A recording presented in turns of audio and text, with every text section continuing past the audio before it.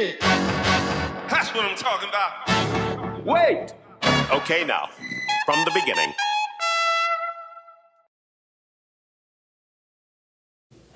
Hello and welcome to Wolfridge Woodworking. I'm so happy that you're joining me today here in the shop. I've got a special project here, and the idea is to go from a prototype or proof of concept, whatever you want to call it, to an actual product. This isn't the actual product, by the way, but this is my inspiration of a shape that I really like. I want to make it out of resin and plywood. I know plywood's a weird medium to go with, but gosh, man, wait till you see these pictures up close. It really is kind of neat looking. So anyway, so that's what this video is going to be about, is how do we go about taking an inspiration, do a prototype to it, and then next video will be actually making this with these products. So stick around, let's get started.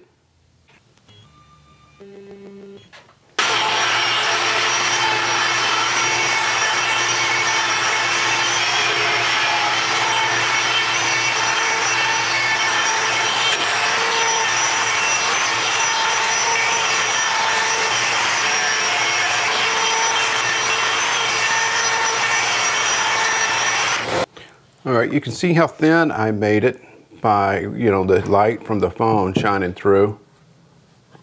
And so I did that, again, to act as a mold.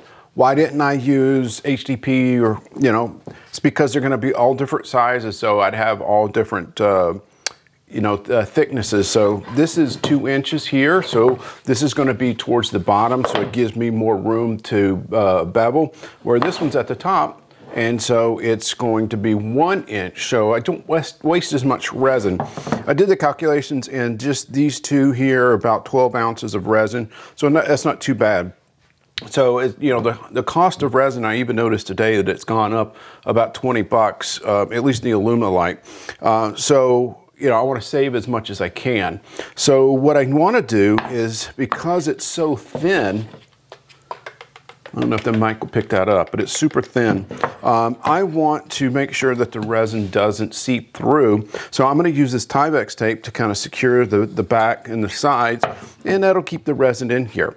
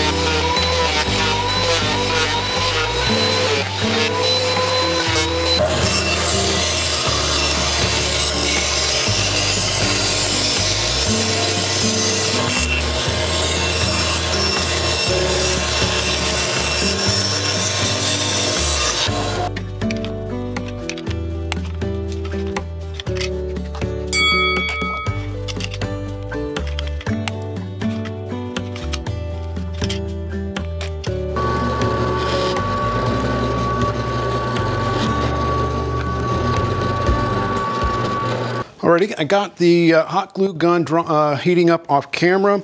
I've got holes drilled through all of the pieces here, but not the bottom. I've just got the center punched and marked on both sides.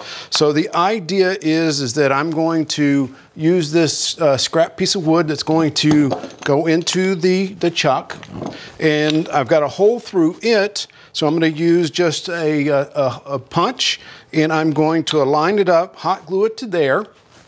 And then I've got holes drilled through the rest of them so that I can align all the pieces up. And I'm going to glue them individually. and then that will align with the other punch. So what I'm trying to do is, because I don't want to lose so much resin, and I want to keep it, so that helps me just get everything aligned up. Maybe it's too much, maybe it's not, but that's kind of the idea, and that's the method to my madness.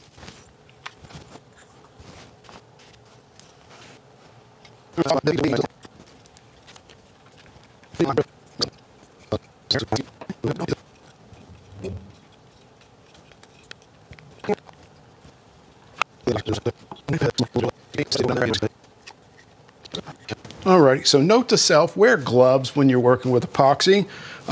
So anyway, so I got it on here and I put pressure on in the middle, but I was right here just in the center, and I just didn't think it was getting enough on the outside, so I just added some clamps. But I've got good squeeze out of the epoxy all the way around, so I'm really happy with that. I think it's gonna have a good connection.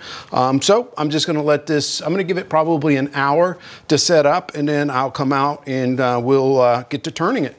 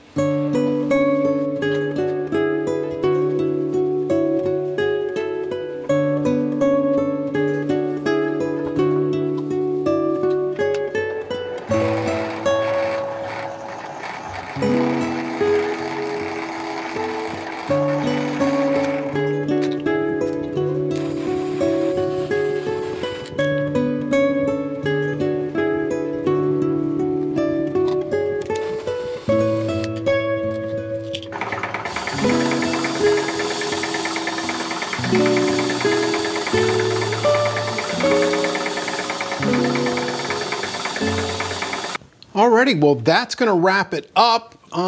Keep in mind, this was just an experiment. This was a prototype for the hollow form that I want to make, but I didn't know exactly how things were going to be, so I wanted to do a prototype before I actually did the work, because it's going to be a lot of work to do. But anyway, so I think it turned out well. A couple of lessons learned, being that the plywood sanding, I think I need to go up to like maybe 240, 220, something like that. Apply a couple of coats of sanding sealer and then go up through the grits, because even after sanding to 600, applying the sanding sealer, it's still, you can still feel the roughness. It's not so bad now that it's got the friction polish on it, but I think that's something that I'll change next time.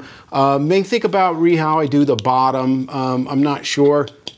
It's kind of thin. I don't know if you can hear that, but anyway, I'm really happy. I think it's a cool idea, but I hope you enjoyed this. I hope that you got the idea that sometimes you just got to experiment with something if it's going to be something that's going to take you a long time before you invest so much time, and it comes out with a cool little prototype. But thank you for sticking around. You know the drill. Give it that thumbs up. Give it the thumbs down. Drop a comment. Share it. All of those great things. If this is your first time, click over here if you want to see other videos. If you want to become a subscriber, click up here. Click that bell so that you're notified when I upload a new video. And as always, I wish you and your family a blessed day. Thank you.